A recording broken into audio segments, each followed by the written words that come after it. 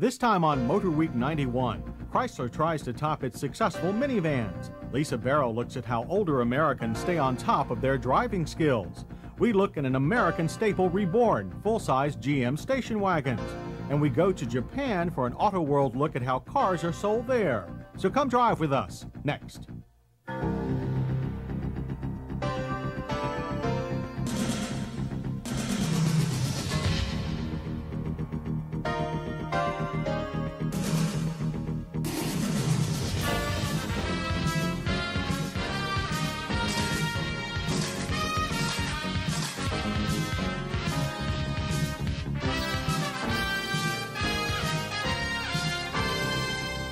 Motorweek 91, television's automotive magazine, is made possible by the financial support of public television viewers like you. Your host from Motorweek 91, John Davis. Hello and welcome to Motorweek 91. We're glad to have you with us. The 80s will be remembered for many things, not the least of which is the minivan explosion. When Chrysler introduced their Caravan and Voyager back in 1983, they virtually invented a market segment and changed forever our ideas about family transportation. Well, minivans are still strong for Chrysler, but competition in the segment is growing, and it's because of that competition that Chrysler decided to update its design. Even the best of ideas need to be rethought every now and again, so let's see what Chrysler has done. What's apparent at first sight is that Chrysler didn't spend too much time on changing the appearance of their second-generation minivan. Actually, the new van styling is much softer than before. The lower hood line and wrap-around front lamps are more car-like and not unlike those of the Mazda MPV. All body panels except the roof are new, and the rear hatch now includes a high-mounted stop lamp. However, no one ever faulted the outside of the Dodge Caravan, Plymouth Voyager, and Chrysler Town & Country. So it takes a detailed tour of the interior to really appreciate how much has changed. All of the room is still here, it's just now much more user-friendly. Most controls have been moved from stalks and hiding places on the lower dash to pods on either side of the steering wheel. A driver's airbag is slated to be added next spring. It will be a first for a minivan. But right now we wish most cars had as comprehensive a gauge cluster as this one. The up-level cluster has closely grouped engine readouts. When we tested this Plymouth Voyager SE prototype at Chrysler's Proving Grounds, we were impressed by the quality of the seat and door fabrics. These sculptured cushions have a high-fashion look unknown in past Chrysler vans. The foam-injected seats were also quite comfortable with good side and back support for a family chariot. One driver comfort complaint, the parking brake pedal takes up too much of the floorboard space. Cruise controls reside at the bottom of the wheel, and it only takes a short reach to get to the pod switches for lights and wipers. Switches now work with a sturdy, tactile feel. The gear shift remains on a big steering column stalk, but the radio has been moved much higher in the center console. The ventilation controls are now also in the center and easier for the passenger to reach. The remote hatch release and rear defroster switch have been moved to a convenient spot under the radio. While all minivans are big on big item storage, the Chrysler design also excels for stowing small things. The large glove box is new, while the huge under-seat storage locker has been retained. Most models can be ordered with a full-length console. It has a tilting bin at the bottom, a storage nook higher up, and a disappearing cup holder. With its front-wheel drive design, it's easy to walk to the center and rear seats of the Chrysler vans. A rear heating and air conditioner blower is available, and all the outboard seats use shoulder belts. The heavy van-style sliding door remains, but it now has a handy inside grab handle to make operation easier. Around back, the single-piece hatch opens as before. You still need a key to do it, and the seats fold as before. However, the seats are now easier to remove thanks to a seat latch system that no longer fights back. As before, the hatch has its own strap to aid closing. On the road, the car-like handling of the original Dodge and Plymouth vans has been enhanced. Numerous changes in the front-wheel drive suspension and steering components used on Chrysler cars have been incorporated here. Directional stability is very good. Body roll, while reduced, remains moderate. Engine selections remain much as before. Base vans come equipped with a 100 horsepower 2.5-liter four-cylinder with a 3-speed automatic. Chrysler's 150-horse 3.3-liter V6 and electronic 4-speed automatic combo is standard on stretched vans. Our original length model had that 4-speed with the 3-liter 141-horsepower Mitsubishi V6 engine. It delivered a fine 12.2-second 0-to-60 result. The big powertrain addition for 1991 is the available all-wheel drive. Designed to improve wet and poor road traction, it is a fully automatic system. Under routine conditions, 90% of the power goes to the front wheels. If the front wheels begin to slip, however, up to 45% of the power goes to the rear wheels. Chrysler now has the only van design available in either front or all-wheel drive. The all-wheel drive system will add about $1,900 to van prices, which should begin around $13,000 and stretch all the way to twice as much. About another $800 will be required to add Bendix four-wheel anti-lock brakes. It is clear that Chrysler has done a remarkably restrained job in developing their renewed minivan line. Engineers clearly took the "if it ain't broke, don't fix it" adage to heart. It may not be shaped like a spaceship, but then you don't have to be an astronaut to understand it. The 1991 Plymouth Voyager, Dodge Caravan, and Chrysler Town & Country design is impressive, not only in what has been completely changed, but more so in how things that remained the same were made better. When the minivan hit the market, it looked like curtains for the full-size rear-wheel drive station wagon. After all, minivans could manage the same family chores on less gas and take up less space in the carport. But big wagons have shown amazing stamina and recently gained new prestige. The 1991 redesign from General Motors is being shared by Chevrolet, Buick, and Oldsmobile. They are naturally very big. They're also stylish, powered by a good old-fashioned American V8 and more. For instance, all varieties feature a standard V8 engine and airbag for the driver, 6 or 8 passenger seating, and standard 4-wheel anti-lock brakes.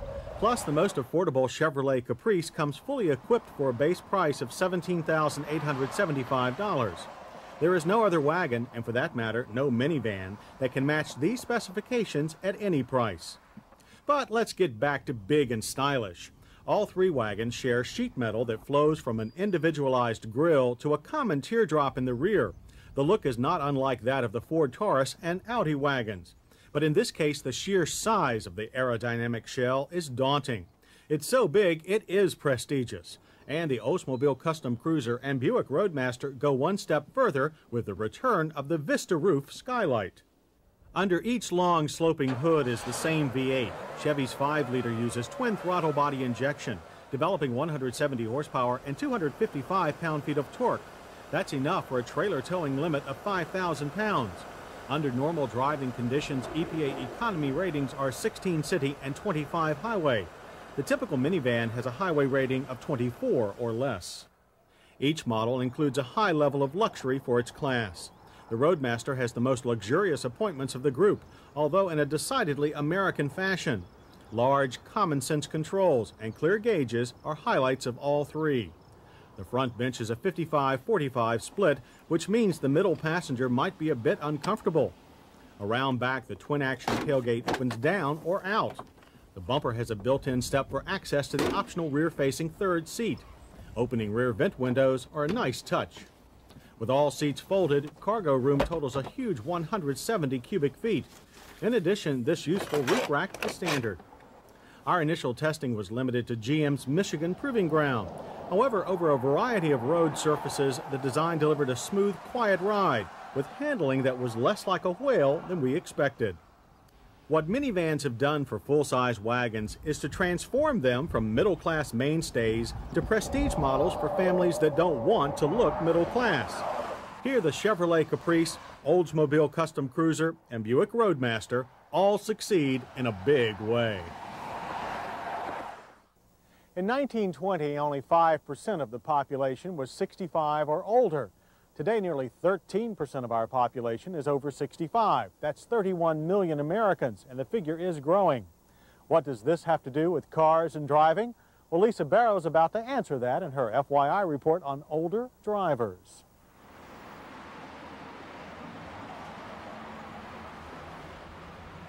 In the coming years, what's going to happen is we're going to have millions more older drivers on the road.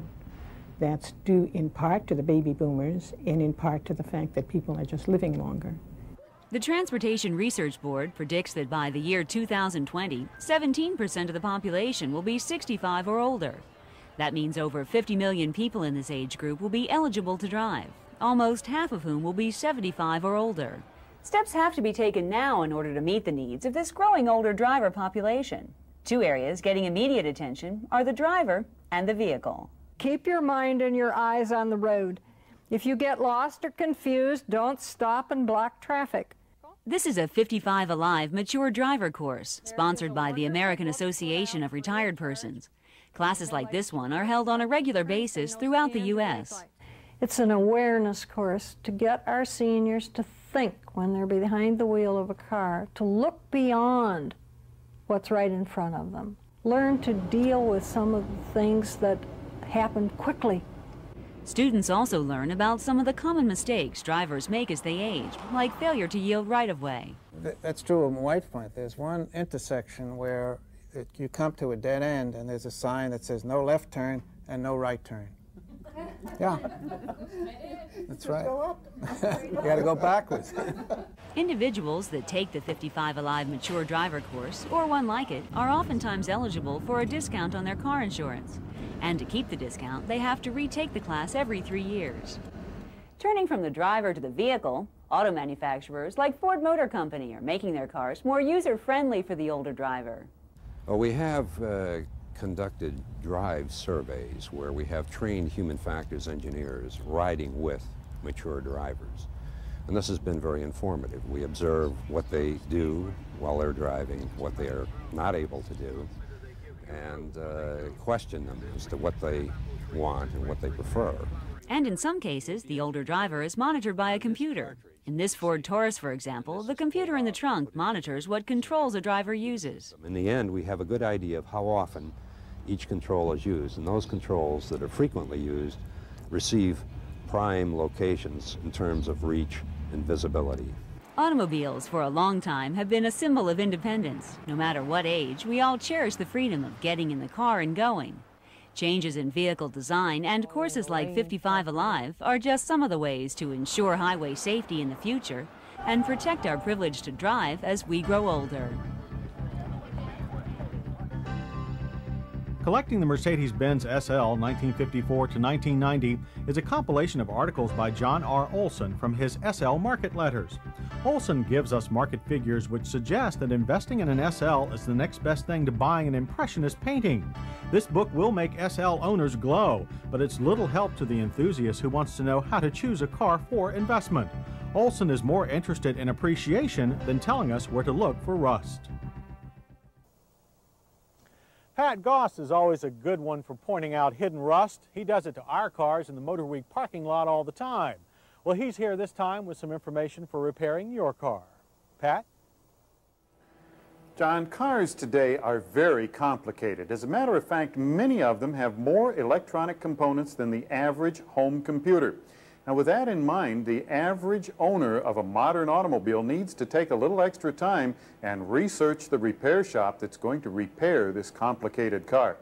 First thing the repair shop needs to have is, such as we see here, a business computer system. Now, why that? Well, it's pretty simple. See, first off, you're going to get legible repair orders. You know, the receipt that you get, you're going to be able to read it for a change. Now, that would be a pleasant surprise. Secondly, we're going to have a situation where the technician can go back through your repair history and see what has been done on the car in the past, so there aren't duplicate repairs, and so that if there is a symptom that's showing, a pattern that's going on, then they can find it in your repair history. Lots of things like that. They can also send you repair reminders for things that are scheduled maintenance. All of these things that make it a lot easier to keep up with the modern car. Now, next thing, the shop has to have some type of diagnostic tester. Now, here we have a Sun computer analyzer. This is used for a number of different things. First, it's used to check the engine in the car. You can do an engine diagnosis and check all kinds of electronics parts with it. But above and beyond that, this particular one is equipped with a GM ExpertTech system. Now, ExperTech is a system to retrieve technical service bulletins.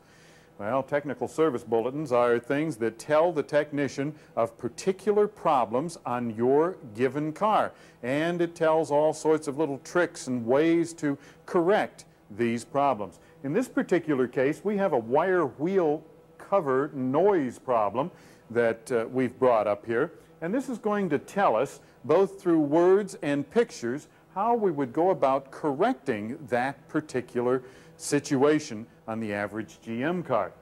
Now, you know, that could save a lot of time and money in diagnosing and repairing something like that. Okay, so this is a must, but this ExperTech only applies to General Motors cars. What if you have something other than General Motors? Well, here we have an all-data system. All-data is similar to the ExperTech, except it covers all makes and models of cars. Now, to give you an idea, in my Mercury Sable, I have a problem with the fuel gauge. It becomes very erratic at times. So I've put that in here, and I'm going to punch up the information regarding that particular problem on my car. Now, here it's telling us that there is a slosh module that may or may not be in this vehicle, and that it is possible that it might have to be fitted with this. Now, we can also print this information so that we have all of it spelled out on a piece of paper. We can take it to the car, really do the repairs right from that bulletin. So you can see how this could be very beneficial in the repair of the average car. Now, another thing that is a big problem. A lot of cars only have problems while they're moving down the highway. So how do you diagnose them? Well, you have to diagnose them while that problem is occurring. So here we have a collection of portable test equipment, a scanner to check the computer, an oscilloscope to check the ignition system, and an exhaust gas analyzer to see what's happening at the tailpipe of the car.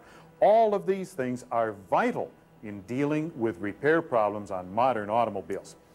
You know, if you follow through with this, you can save yourself a lot of time, money, and aggravation. And if you have a problem with your car, whatever it might be, how about writing to me? If I select your letter to be used on the air, I'll send you a Motorweek t-shirt. The address is Motorweek, Owings Mills, Maryland, 21117. That's Motorweek, Owings Mills, Maryland, 21117. Cars are sometimes troublesome, and we know that you like to avoid the ones that are, or at least know what kind of temperament to expect from the car you want to buy. That's why we test some cars for the long term. It's time now to report on our long-term test cars and to say goodbye to one that we wish we could keep forever.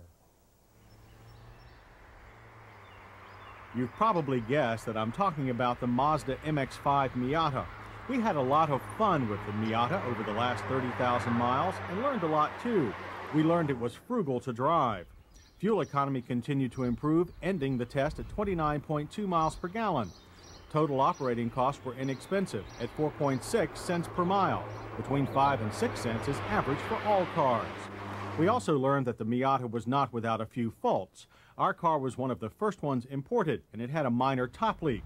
Also, the top boot tore, the rear window zipper broke, and the ignition switch developed a dead spot that caused the wipers and air conditioning to not work until you jiggled the key. But at the end of our test, both the clutch and shocks showed only normal wear. We've had no recent problems with the smallest vehicle in our test fleet. The Subaru Justy ECVT still delivers excellent mileage, now at 36.2 after 20,038 miles. While this tiny automatic's fuel economy has dropped about 3 miles per gallon over the test, operating costs remain miserly at only 4 cents per mile. Fuel economy is not the major reason for buying the Chevrolet Lumina APV minivan. Space is. With the 7 seats in our van and 21.1 miles per gallon over nearly 21,000 miles, all this space is being moved with reasonable efficiency. Cost per mile is 6 cents flat. The APV's plastic skin also impressed us with its resilience. A bucket full of gravel thrown off a bridge left plenty of paint nicks, but no dents and no cracks in the huge windshield. Our newest long-term model is this 1991 Ford Explorer. With a quick 13,000 miles in 4 months, it was our staff's favorite summer vacation hauler. The Explorer can tame most any off-road wilderness, yet has as tame a highway ride as most cars. Mileage, however, is only fair at 17 miles per gallon. Operating costs are thus high at 7.5 cents per mile. Our Explorer experienced only one fault. A loose wire caused the air conditioning to quit on a very hot day. Once fixed, the Explorer continued to help us discover new reasons to confirm why it's tops in its field.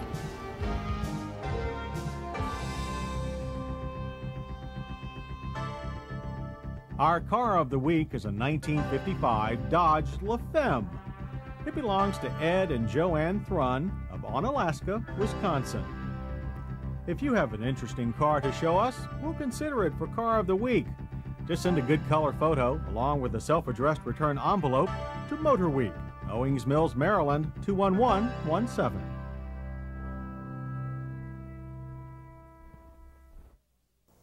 Women today might be a little insulted if Detroit tried to sell them pink-painted cars called LaFemme. We know Lisa Barrow would be anyway. She's here now to tell us what's going on in Detroit and elsewhere. The latest news we have from Detroit, John, concerns Ford's upcoming Mustang. This illustration is the most recent educated guess at what the 1993 Mustang will look like. As we reported earlier, the GT will be powered by Ford's new 4.6-liter 32-valve V8 engine. Base and LX-grade cars will get 4 cylinders or V6 power.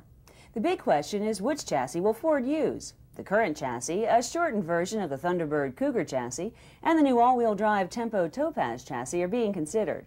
Whichever platform is chosen, it will feature speed-sensitive power steering, 4-wheel disc brakes, and optional ABS.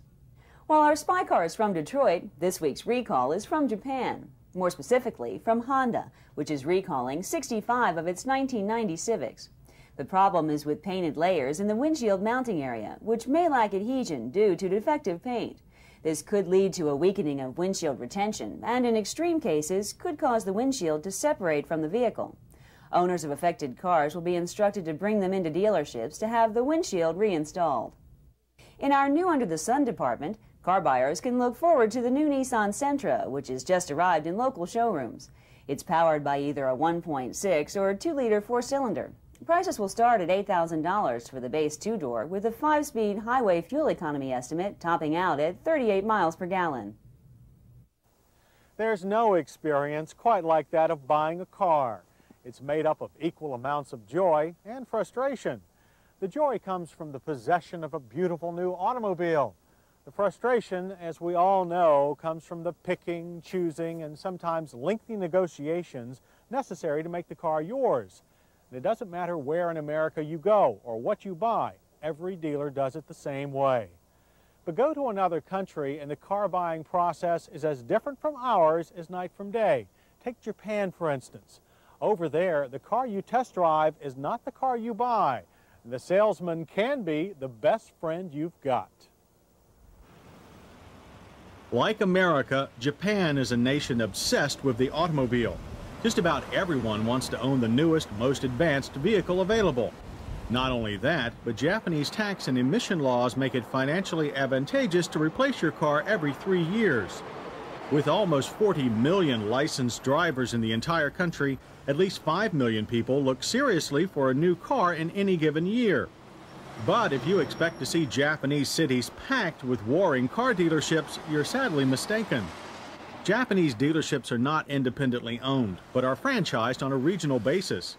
Each prefecture, the Japanese equivalent of a state, has one company selling a particular brand of cars through several outlets.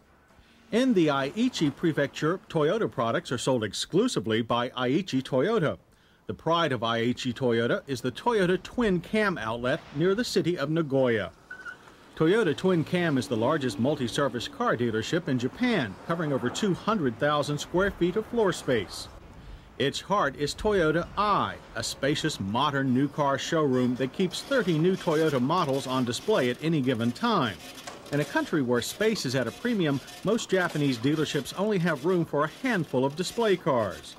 But here, customers can browse at their leisure before sitting down with a salesman. The salesman alone will assist the customer with everything from registration to insurance. The customer then orders the car and waits patiently for it to be delivered. And since Japanese custom is to pay sticker price, the old game of "let me talk to the manager" does not exist. The usual test drives are available, and if you're interested in an off-road vehicle, Twin Cam has a back-breaking off-road test course that gives you a true picture of how your new 4x4 will perform in the rough. If you want more than the standard test drive, you can rent a car like the one that you're interested in and drive it to Twin Cam's Kurumaza Drive-In Theater. Hungry? Then visit the Terrace Cafe Twins restaurant. Both it and the theater are open to the general public. As is the Alpha Art Gallery. Amateur artists and groups are invited to present their works here for public display. By now, it's obvious that this is no ordinary car dealership. Twin Cam is the prototype for a new breed of Japanese auto retailer known as the concept outlet. A concept outlet is part car dealership, part community center, and part shopping mall. It's an attempt to make car dealers an integral part of the community, and it looks like it works. We initially targeted to receive about 20,000 visitors a year to Twin Cam. However, we are receiving about 15,000 a month. And on Sundays, we receive about 1,000 visitors, and 700 parking space is filled. The sales numbers are impressive too. Twin Cam sells about 100 cars each month. That's big volume by Japanese standards. Of course, Twin Cam does offer all of the normal dealership services, such as the Techno 50 Repair Center, where you are invited to watch your car being fixed. Toyota Twin Cam is so complete that customers almost don't have to go home. If they do, it can be to a Toyota custom-built modular home, models of which are available on the other side of the parking lot. If you're thinking that this is all just another crazy Japanese fashion, you're wrong. Concept outlets like Toyota Twin Cam are carefully planned to make long-term customers of the world's most demanding car buyers. It not only makes the local car dealership a much less intimidating place to go, but gives the phrase one-stop shopping an eye-opening new meaning. We give you auto information in one stop, and next time we'll have a special look at 1991 products from Ford and another 91 model road test. Pat Goss will be along too, and Craig Singhaus will return to fulfill a long-time automotive fantasy, working on a pit crew. Be sure to join us. I'm John Davis, and we'll see you then. Motorweek 91 is made possible by the financial support of public television viewers like you. If you'd like a transcript of this program, send $4 to Motorweek Transcripts, Owings Mills, Maryland 21117. Residents of Maryland add 20 cents sales tax. Ask for show number 1001.